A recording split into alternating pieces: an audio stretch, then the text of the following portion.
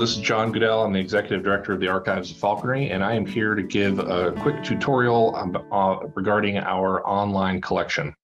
So as you know, our website is falconry.org, and within that website, we have sort of embedded a collection portal. So if you're not able to come to the archives, you can still search our collection.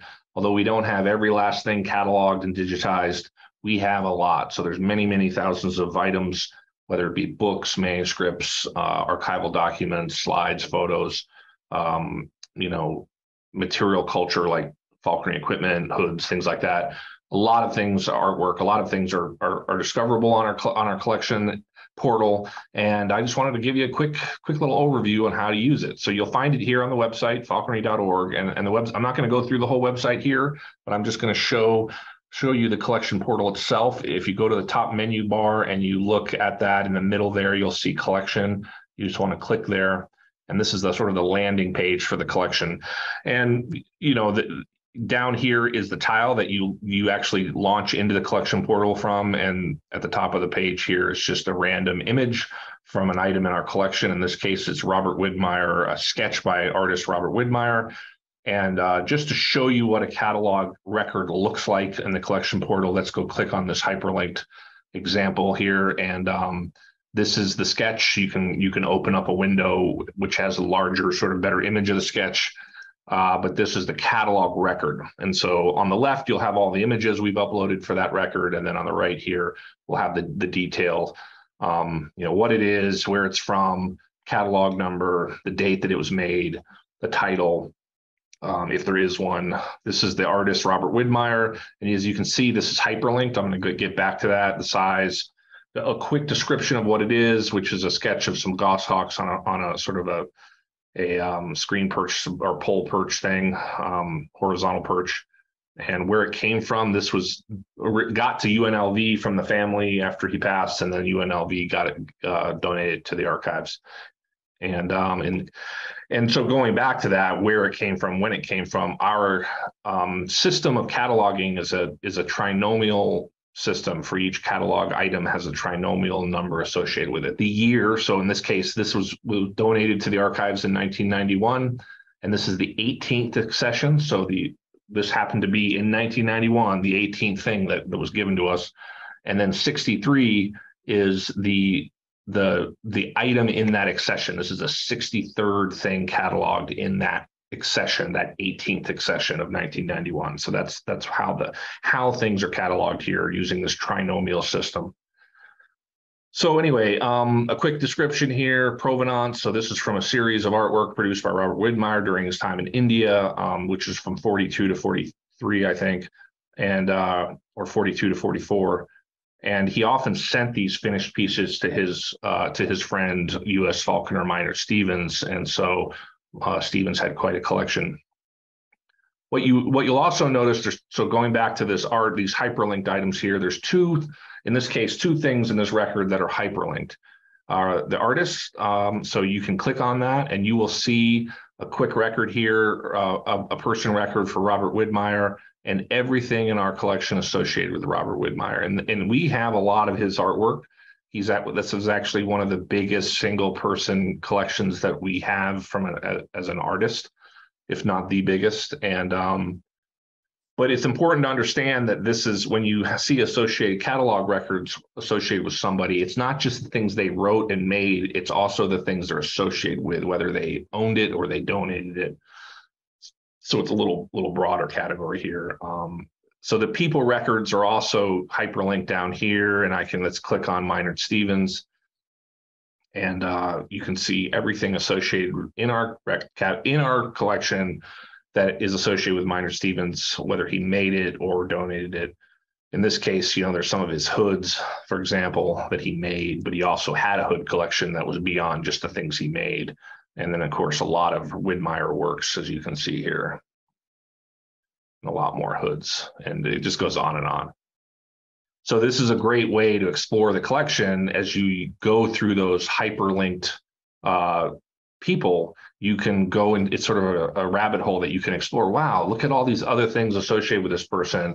And then you jump onto one of those things and you explore it, and you find out that the hood one of the hoods that Minor Stevens made was actually an on-day hood, and so you explore on day, and then that takes you to a completely different group of people, and it goes on and on like that. It's a really great way to understand the connections between things in falconry heritage of various parts of the world.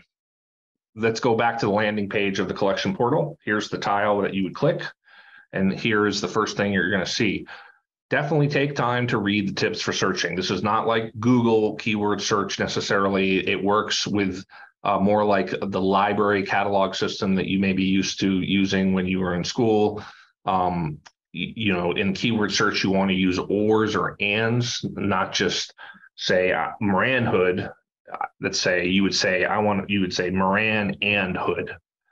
So let's try that in the keyword search. So on the keyword search here is up on the left. You can click on this and enter, I want to see the hoods in this collection made by John Moran. A good place to start is to say Moran and hood. And you can see these different catalogs that are clicked here. These are the 5 subcatalogs of our system. So this is how the catalog is organized: objects, photos, archives, library, people. And I'm going to get back, we'll get back to that here in a minute, but let's just start here. Moran hoods, you have 31 results, and some of them are things, not hoods themselves, like a CD-ROM about John Moran hood exhibit, but a lot of them are the hoods themselves. And you can see there's many in our collection. And so let's just sort of click one here. This is a very famous hood. And there you can see catalog accession, catalog information, a little description of the hood, and a link to John Moran as people. So let's click on that. And then here we are with, you may not have gotten every last hood in our collection necessarily with a keyword search, but if you go to John Moran's people record, you're probably going to get them all. And here they all are, plus a few more things, like a painting that John Moran owned. This is a Bomlin painting, a really cool Bomlin painting, which again takes you into a completely different place. So again, it's a great way. There's a great way to sort of just wind your way through different stories using the people records. All right. So here we are back at keyword search, and I'm going to get back to what I was talking about the different subcatalogs. So the things are organized: objects, photos, archives, library, people. And you can search all these at the same time. You can also click these arrows off and only search one of the categories, or you can just use the menu bar, the vertical menu bar on the left, and you say, I just want to search objects. I know it's a sculpture. I'm pretty sure that Ross Madison did this sculpture. So let's just say I'm only searching objects, because objects include falconry material culture, 3-dimensional things like sculptures, paintings, hoods, bells, swivels, lures, hawking bags, etc.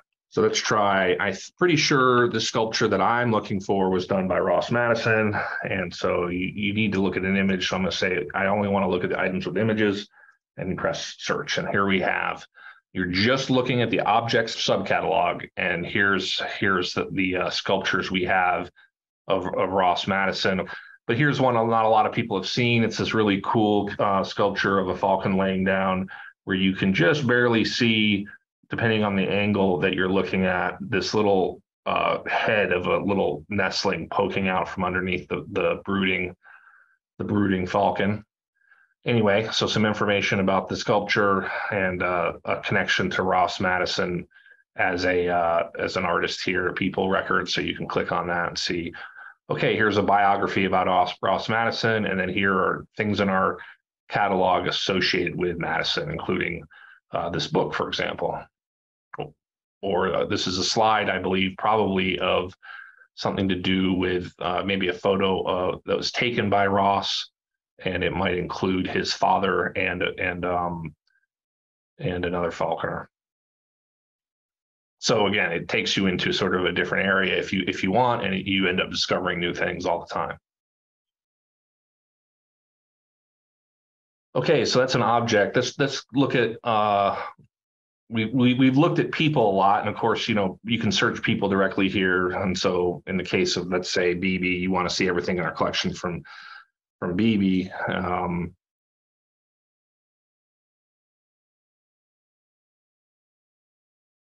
And it should be down here somewhere. Of course, in some cases, the way this searches, it's easier to use less. So I just using the last name. Here we have Frank Beebe, people record, and then associated catalog are vast. Lots of prints and books and different things in there. So anyway, that's searching people. We've talked a little bit about objects. Photos, we're still making a lot of progress on photos, but you will find searching the photo catalog that's a, let's look at Ken Carney, for example. And here is a really amazing, there's a lot of amazing things from Ken, but here's a really amazing photo album from Kent's trip in 1959 to Pakistan, where he made contact with Muhammad Din and did some trapping and looked at a lot of equipment. And there's some amazing photographs of trapping techniques and other things in this album. It's really a cool album. So anyway, that's an example of something you can find in photos, in the photo catalog. We've talked about objects. Library, very significant, large catalog here. And another place to search might be, say, an author that you're looking for. Let's say you want to search Broderick associated with Falconry in the British Isles, but you want to know just what do we have from related to William Broderick. And so it's showing 30 hits here.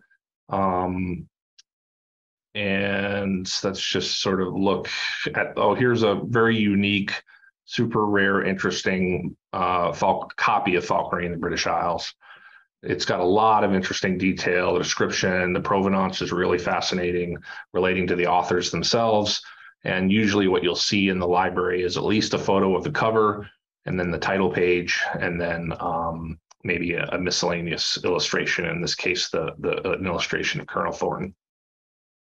Okay, and then we've talked about people, photos, objects, library. Finally, the fifth one here is archives. So this is going to be motion picture film, letters, correspondence, like the papers of Morley Nelson, Tom Cade, or what have. We've got a huge archival collection of archival documents and film. Not all of it's been cataloged yet. We're working on it every day. So as you check back in, we're going to have more and more of these online. But at any rate, let's try to see what we've got here. So I'm going to type in Cade and say we have oral history interview of Tom Cade that was done by Clinton Blount. And this was done, 2010. And we are in the process of actually digitizing our oral tape interviews. So, here pretty soon, you're going to be able to click on this record and then actually listen to the recording right here. So a lot more is coming and it will be available. One thing I forgot to mention, speaking of like recordings and things like that, we will have some of motion picture film digitized soon. We just bought a digitizer, so you'll find that and links to that in archives. But in library, one of the things that you will find is a lot of hyperlinks to things online that maybe this particular book has been digitized and is made available to the public on the internet already. So if you're looking for a certain book, in this case, it's Reminiscence of a Falconer, Peter Devers, who did some of our cataloging help for us, found this book on this particular website scanned. And so you'll be able to click on it and then read the book, which is sort of amazing. So keep that in mind. In some cases, especially for library items, you will be able to find things available to read. And we bought a book digitizer, and we're beginning to scan books that are in the public domain. So the important thing of older books is that if they're beyond a certain age, they are in the public domain. So especially if it's a really unique book that, say, has lots of annotations by the author, or something that we have in our collection is very unique, we can scan that cover to cover, turn it into a PDF or something, and you can look at it on your Kindle or device or whatever. And so look for that as time goes on. We're going to make those downloads available. Okay, so Sorry, I'm just getting back to the portal here. So yeah, keyword search, the basic way to search the collection. Advanced search, it gives you a lot more detailed ways. If you know the title of the book, for example, or you know the title of the objects of the artwork, it has a specific title. You can put that, search for that. Search for specifically certain fields. I just want to search, let's say, the description field of an object. So whatever's written in the description of the object, I only want to search that. Or I only want to search the collection of Maynard Stevens, for example. So you might search there. Or I just want to search the artist or the creator, the author, and search. So there's lots of different ways that you can explore the collection in advanced search. One of my favorite ways to explore the collection is random images. And so this is something I do almost every day. I just hit this thing and it just pulls a random selection of things from the collection and you just check it out. I mean, things you didn't know we had. You wouldn't even necessarily know to search that person's name because you're not familiar with it. So you just click on it. There'll be a little bit of information concerning the item. Say in this case, all of the books, all the library items have the title here. So this is the King's Majesty's Declaration to his subjects. I wonder what that is. So clicked on that. Turns out it's 1633, Charles I, when he's trying to sort of essentially protect falconry against the Protestant Roundheads sort of assault on hunting on Sundays and things like that. So it's one of the older things we have in the collection, and it's really cool. Where it's sort of trying to create rules for falconry to allow falconry to be practiced and reinstated on Sundays.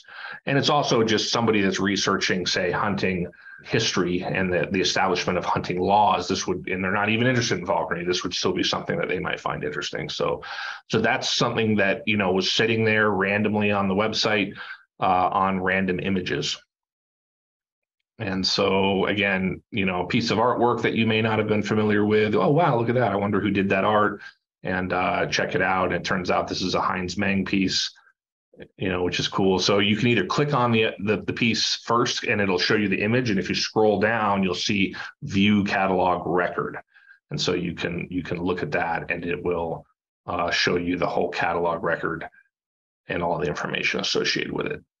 Or you can just click the title or, below that. So I say, I don't want to look at the image first. I want to look at the catalog record first. And you can just click that title below the object. So I encourage everyone to check out random images. It's a really fun way to look at the collection. So I think that's about it. If you have any questions, feel free to email me, info@falconry.org. But please check out the collection, play around with it, explore it. And also, you might bump into some mistakes, which were not flawless. So feel free to send us some information if you find any. And if you have anything that you think you discover an item and you think, wow, I have something related to this, and maybe this should go to the archives, we certainly welcome donations. So hope you enjoy the collection portal. Check it out. Send me questions if you have any, and have a good day.